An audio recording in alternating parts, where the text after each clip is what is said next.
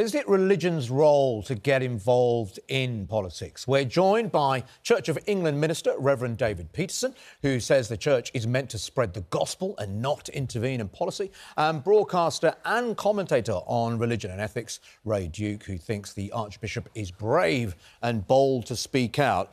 Let's come to you first, Reverend. Archbishop of Canterbury, effectively, he's your boss. Yes, yes. But you don't agree with what he did? Yeah, no, I think that he's doing a great job. You know, I just think that we need to focus more on preaching the gospel of Jesus Christ. As the church, we need to be more focused on souls going to hell rather than immigrants being sent to Rwanda. You know, we need to focus on spreading the gospel of Jesus so that we can populate the kingdom of God rather than the United Kingdom. But if he's a religious man like you, he believes in, souls going to heaven. He also believes it's apparent, from what he said, it's morally unacceptable to act towards immigrants in this way. Why do you think he's wrong for speaking out about it? Yeah, I just think that currently, I think the Church of England is trying to be so relevant that we're almost becoming irrelevant, in the sense that if we focused on our Great Commission given to us by our Lord and Saviour Jesus Christ, which is to go forth, make disciples, baptising people in the name of the Father, Son and the Holy Spirit, if that was more of our focus than getting involved in all of these political issues. I mean, Jesus said to give unto Caesar what is Caesar's and to give unto God what is God's. You know, we're supposed to serve God and the politicians is supposed to serve the people. Ray Duke. No, I think it's absolutely the right thing that Justin Welby did yesterday in speaking out about this. You know, your faith informs the way in which you see the world, your political views, and so for him to sort of stop that in its tracks would be odd. And in terms of, sort of his preaching of the gospel, he's there in the House of Lords quoting from Matthew 25 when Jesus says, that we should be welcoming the stranger, and it's that using the scripture that's then wanting to sort of.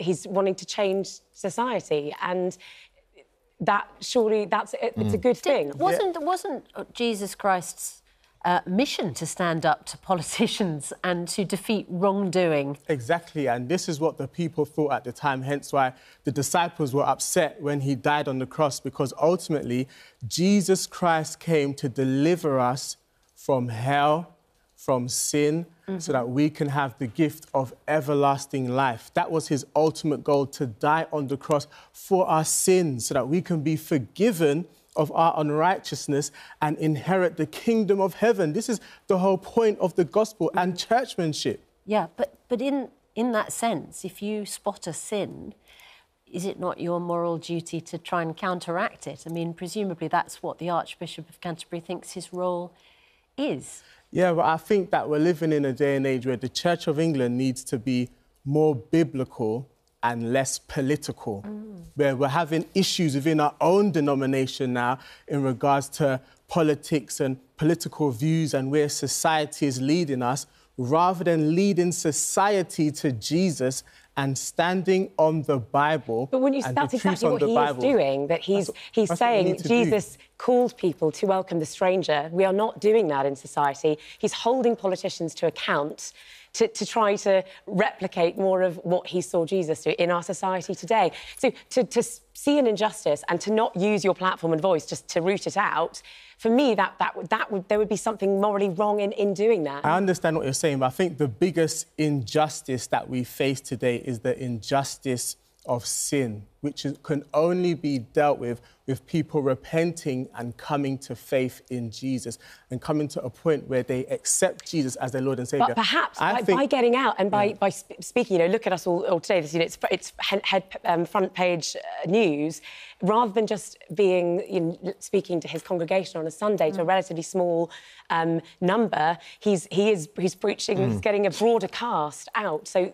But with what message? With what message? He's speaking about with immigration. The message to love your neighbour. Yeah, love your neighbour, but also we need to get that message out, which is the fundamental truth of our faith, which is to give your life to Jesus Christ, because there is nobody that is going to love you more than Jesus. Jesus Christ is at the centre of the religion, but he you know, he talks about Jesus Christ's life. And he said famously in 2019 that Jesus Christ was, of course, white, middle class and British. He wouldn't have got a visa to come here unless there was a shortage of carpenters. But it was a great line. But surely that is your kind of job as you lead the faith, is to make people connect with Jesus in things that are going on in everyday life in our world today. And you can make that real example now that Jesus Christ wouldn't stand a chance to come to this country right now if he was a refugee in these times, when he has been a refugee in the past.